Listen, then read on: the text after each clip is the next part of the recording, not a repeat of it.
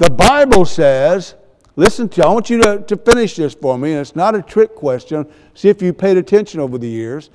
He that spareth the rod, what? Hateth the child. What does the world say? He that spareth the rod spoils the child. The Bible says, go ahead and use the rod. That doesn't mean to take a little rod and beat your child into unconsciousness. But it's talking about proper respect, due diligence. It's talking about learning how to punish that child correctly and to discipline that child. I totally realize. And it's why the Bible comes at things in many different approaches. But I totally realize that discipline is only discipline when it works. If it doesn't work, it's wasted effort. Amen? So you discipline that child. And when we look at this, we're all children of God. That's what the Bible's about. Are you going to listen to discipline? You know, this is going to happen. The Bible tells us that God disciplines those whom He what? What's the word? I can't hear you. Loves, okay. I must be getting hard of hearing or something. Here we go. Look closely at the following verses. Word of God says this, Proverbs 6, 12 through 15. A worthless person, a wicked man, goes about with crooked speech. In other words, you don't know where it's going. He doesn't talk as though his yes is a yes and his no is a no. You just don't have any way of understanding what's going on. Winks with his eyes, signals with his feet, points with his finger. With perverted heart devises evil, continually sowing discord. Remember in Proverbs chapter 6, verses 16 through 19? The Bible says there are 6 things the Lord hates, yea, 7. And the last one he says is he who sows what? Discord among the brethren. This is talking about a worthless person, a person whenever God would say that's enough, but he continually sows discord. Therefore calamity will come upon him suddenly. In a moment he will be broken beyond healing. Again, as we look at this, it is not reiterating or saying that the cross is powerless. It's talking about the stubbornness of man who wants to do things in their own way. So we're getting to a point here. We need to know and totally understand that God will have the final word on where we spend eternity. A lot of people are going to be surprised, are they not? Atheists are going to be totally surprised, are they not? As soon as that soul leaves their body, it's going to be one of those uh-oh moments. One of those. I remember telling you years and years ago about my dad telling me I couldn't go play basketball. I was about 6th grade, 5th or 6th grade, at the YMCA, I think 6th grade. He said, son, you can't go. I want you to stay home. And I kept mouthing off to my dad, and my dad correctly sent me to my room. He says, go to your room, don't come out until I call for you. I went to his room and thought I'd be a big boy. So I opened up the window, I crawled out, and I snuck off and went and played basketball. You all know the ending of this story, I'll guarantee you. And so I snuck back after basketball. I mean, I was only gone about 3 hours. How would he know? So I went back, and my bedroom was dark just like I'd left it. I opened up the window. It was still unlocked. I climbed in through the window, shut it, locked it back the way I was supposed to. I turned around and I heard, hello. And it was my dad. And my dad greeted me in a fashion I didn't want to be greeted. But I knew what the will of my dad happened to be, what the will of the Father was. I had complete, concise information about what thou shalt not do. And my dad told me, and God has told us, that if you do these things, punishment will await you. And so in all of this, whenever someone makes the rules, especially God, that person has simply told you that this rule cannot be broken. If it is, you're going to pay for that rule. It's what the Word of God tells us. Let's look at 3 examples of God's seriousness about sin, be it a city, an individual, or even a nation. Let's just take a look at these things. First, let's revisit a place called Sodom and Gomorrah. Now, a lot of people, just on a side note, there are those, I've told you about this, that don't believe this was about, sexual sin or perversion or something of that nature. But if you read Jude 7, it talks about the sexual sin and about the perversion that's there and what happened. But God doesn't play games with us. We're not to play games with God. In this idea, suddenly Sodom and Gomorrah, God basically said, that's enough. God, with His patience and compassion, had allowed these cities to exist. And I want to just reiterate that over and over again. With God's patience, He allowed these cities to exist. But here we're talking about multiple cities. More than just Sodom and Gomorrah. Read, Genesis 19 and following. Find out exactly what I'm saying. Several cities, multiple towns, and multiple people. So this is just not a one-time thing. And, where people believe Sodom and Gomorrah happened to be, that's kind of some people believe there. Some people believe, of course, under the Dead Sea, all kinds of things.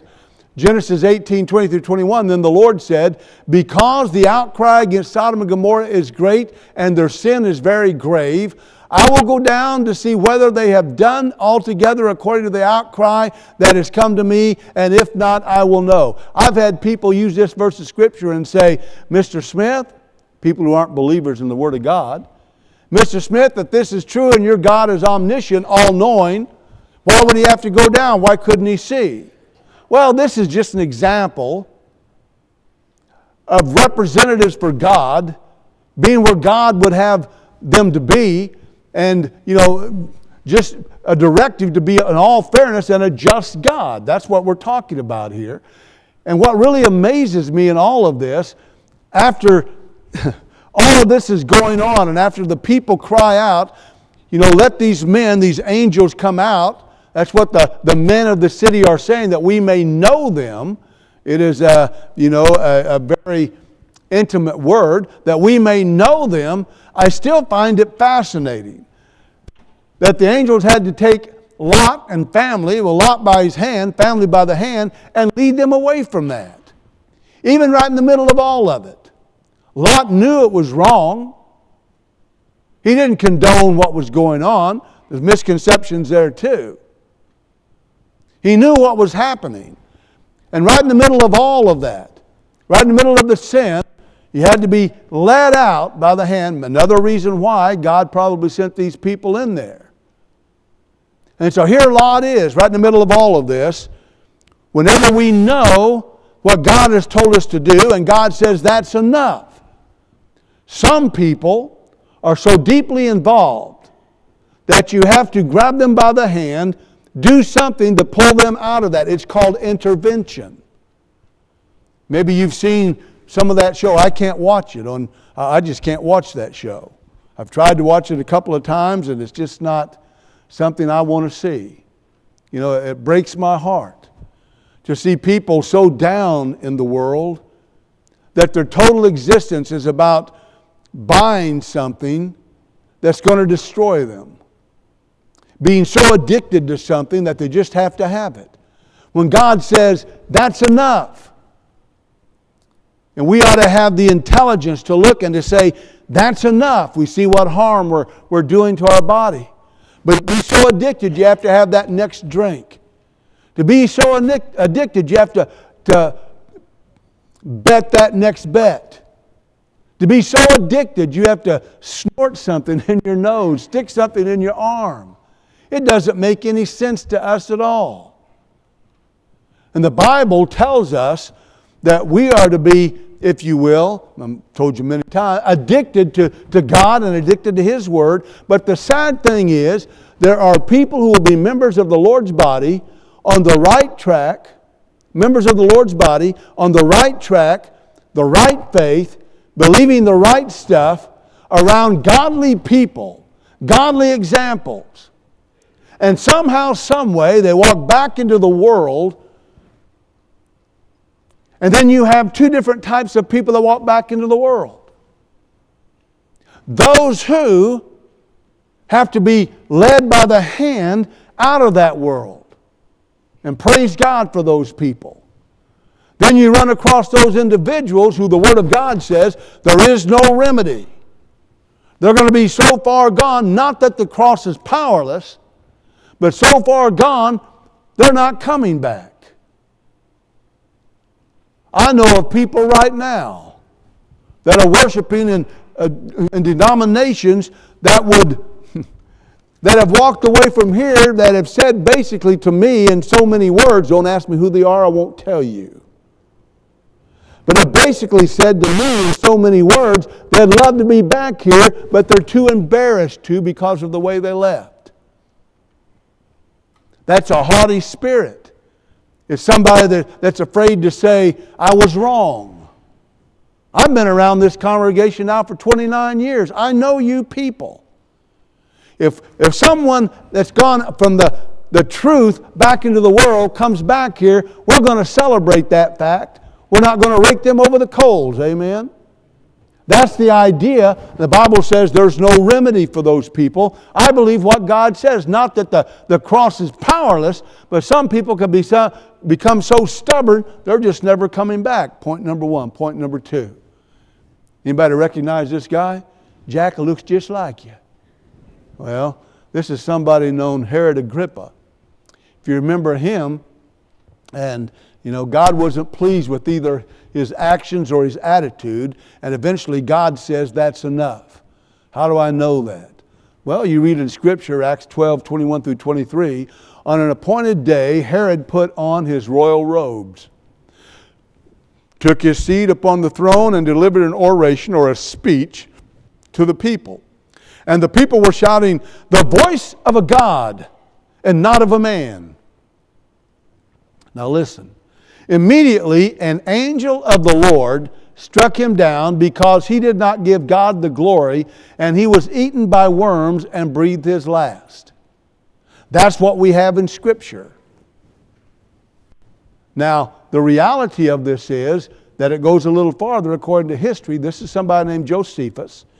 He died, as it says, about 110 A.D., and he's the one that wrote so many different things, well, I won't get into all that, but I've got books that Josephus have written, a compendium of those in the office if you'd like to see it. This, of course, is about an individual, about Herod Agrippa. Now, notice this. The Jewish historian Josephus tells of this event in history, and what he says is this: Herod stood in front of the people dressed in silver-lined garments. As he stood there, the morning sun reflected on his clothes. It was shimmering, bright, sparkly. Everybody understand? The people cheered and called him God, or a God. Herod accepted their praise, and God basically said, that's enough. Now you go back and read the history of the Herods, and you're going to find them to be a family that was so jealous, they'd put family members, brothers, sons, put them to death because they were afraid they're going to overthrow them and take over their throne, and they weren't going to have that.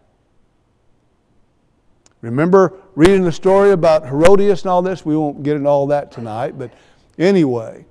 Suddenly Herod, according to Josephus, was stricken with terrible pain in his abdomen. Now, Acts 12 says, stricken of worms, and he died. Well, Josephus says he was in terrible pain in his abdomen, and he doubled over and had to be carried and placed in his bed. And for 5 days Herod suffered and then died. I don't know about you. I don't know if the remedy even worked. But, I've talked to a lot of you that we'd have to take, castor oil or even kerosene once a year, touch our tongue to kerosene and all of this. And my mom would say, that's so that you won't be wormy. What makes you think I'm going to be wormy? Well, you're not if you have this. So, one day I was just out in the yard and just lying there, and Mom came out and said, you sick? I said, no, I just ran out of gas. But I'm just teasing. You'll catch on to that later. But for 5 days Herod suffered, and then he died. I don't know about you. That's not a way. God said that is enough. Okay. Now we have something else I want to talk about, and we're going to close this evening. A third example is that God not only loses patience with cities and individuals, He also loses patience with entire nations. I wish America would wake up to that idea. Amen. Get back on the track that we should be on. You know, I realize whenever someone is cornered on this and questioned, and myself included, what generation would you pick? Were the 1800s more spiritual than the 1900s? You know, 2000, is it a greater time? When is back to the first century? What time would you pick? Well, I'm talking about at least back to a nation where the majority of the people believe in God. And where the majority of the people believe in morality. We don't parade through the streets what the Bible clearly calls an abomination. And somehow, some way, we have liberal-minded people. When I say liberal-minded, I'm talking about concerning the Word of God, if they even believe in the Word of God. Making laws about that they don't even believe. Isn't it ironic? And so here we go, and we have these people, and the Word of God simply said this. Now, watch. 2 Chronicles, chapter 36, verses 11 through 13. Zedekiah was 21 years old when he began to reign, and he reigned 11 years in Jerusalem. He did what was evil in the sight of the Lord his God. He did not humble himself before Jeremiah the prophet, who spoke from the mouth of the Lord. In other words, God put His words in the mouth of Jeremiah. He also rebelled against King Nebuchadnezzar, who had made him swear by God. Watch, we're coming back to this. He stiffened his neck. In other words, he was hard-headed. Stiffened his neck and hardened his heart against turning to the Lord, the God of Israel. Let's continue this reading before we get to something else. All the officers of the priests and the people likewise were exceedingly unfaithful. Now, he ruled for 21 years. Watch. Following all the abominations of the nations, and they polluted the house of the Lord that He had made holy in Jerusalem. They had a holy disdain for the Word of God, even though these are supposed to be God's children. So here we go. The Lord, the God of their fathers, sent persistently to them by His messengers. You know what that's saying? God over and over and over again said, look, I love you, this is the way I want you to go. Over and over and over again. You find it, church, you read it throughout the Word of God. Because He had compassion on His people and on His dwelling place. God says, this is the house of God. My temple, holy place. This is where, or even in the holy city of God, if you will, even in Jerusalem. This is my place. You are, of all people in the world, you ought to know better.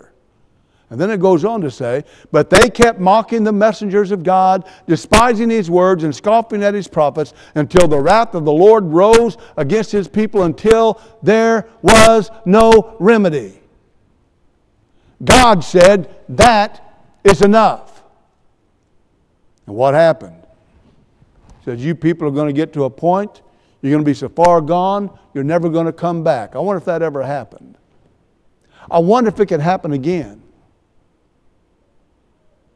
You see, there's the bottom line we have to be wondering and worried about. Now, put that up there for a specific reason. For over 300 years, the nation of Judah had been living under one godless ruler after another. You let that sink in. One godless ruler after another, and the nation went under. They rebelled against God and mocked the messengers He sent. You don't want to hear the preachers, don't want to hear the prophets, don't want to hear about the Word of God. God acted because He had compassion on His people.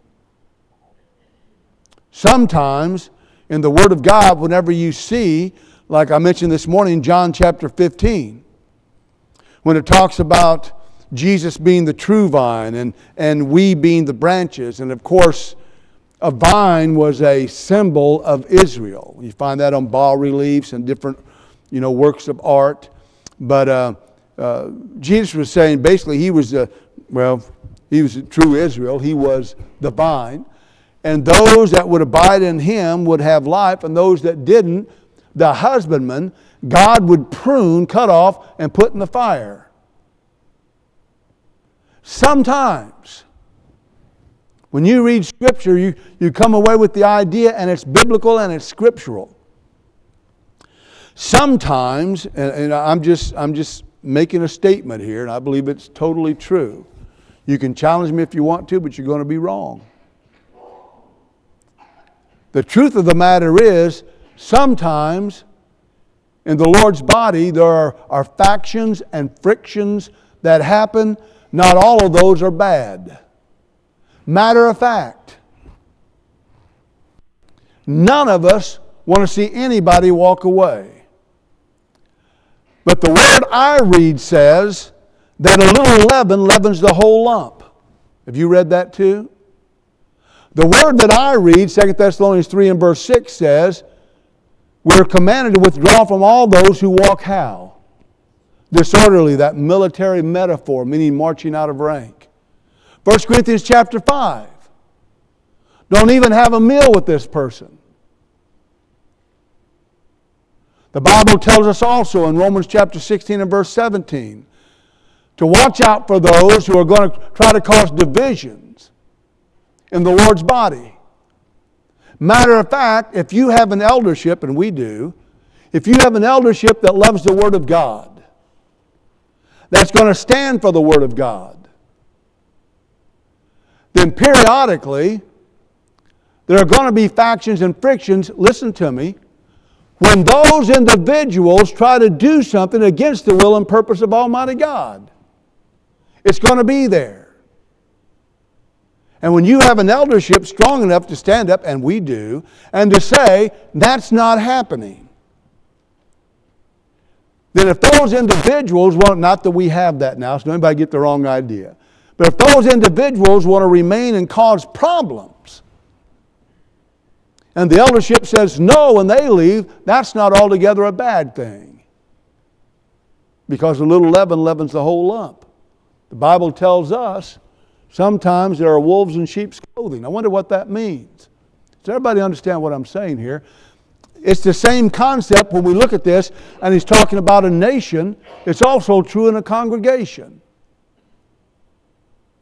What would make America the greatest nation in the world? Is it the Canadian pipeline? Is it all of our oil reserves? Social Security being around whenever all of us retire?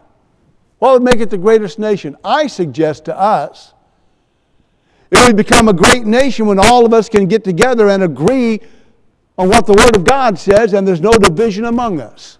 Amen? What makes the congregation great? What makes the church great? Well, it's the same principle. When they refused, there remained no more a remedy. One last verse of Scripture, and I've completed this. Somebody looked at me when I came in today and said, it's all right if you preach a short lesson. It's his fault. No, it's not. Jeremiah 8, 20 through 22. The Word of God says, and I like this part of Scripture, I mention it a lot, the harvest is past, the summer has ended, and we are not saved. Sad thing is, that's going to be true for a lot of people. For the wound of the daughter of my people is my heart wounded. In other words, I have compassion too, Jeremiah is saying. I mourn and dismay has taken hold of me. Is there no balm in Gilead? Now, Gilead was a place from where there was a salve, if you will, a balm that was for medicinal purposes. They were known for that. So he's asking the question, is there no balm in Gilead? Absolutely there is. Is there no physician there? Absolutely. And he's asking in a spiritual way here. Don't we have the great physician? Can't God heal all of our wounds?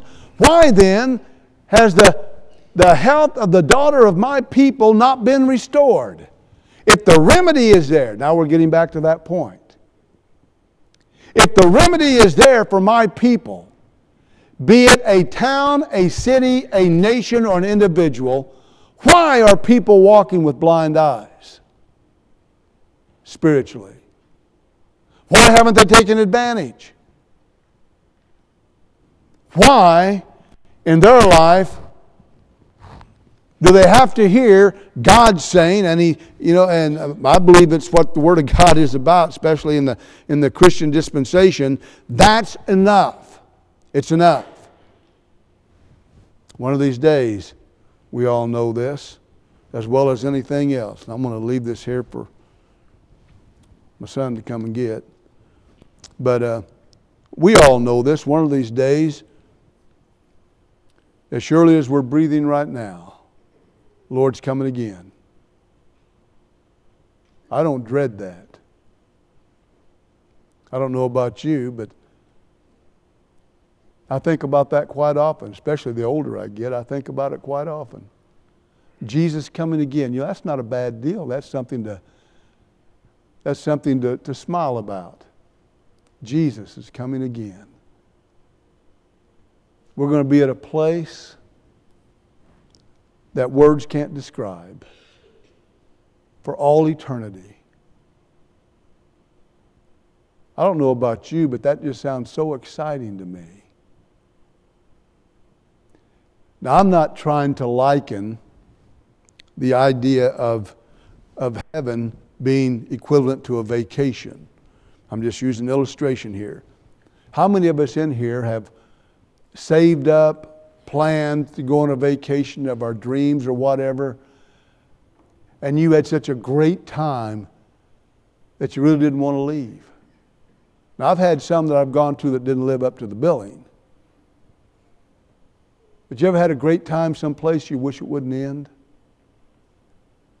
You look so excited. Can you imagine going to a place that you've looked forward to going to that didn't cost you a single penny? And you're going to be around the greatest people this world's ever known. You listening to me? And around Father, Son, and Holy Spirit. And you get to be there for all eternity. And again, it didn't cost you one single penny. How does that sound? It's for those individuals who've been obedient to the Word of God. Those who've been baptized into Christ, lived obediently for the rest of their life. Not that they won't make mistakes, they will. But they have enough common sense and love for God that they're not going to walk away. They're going to say, I failed you, Father. I need you to forgive me. Maybe someone here tonight needs to respond once you come as we stand and sing.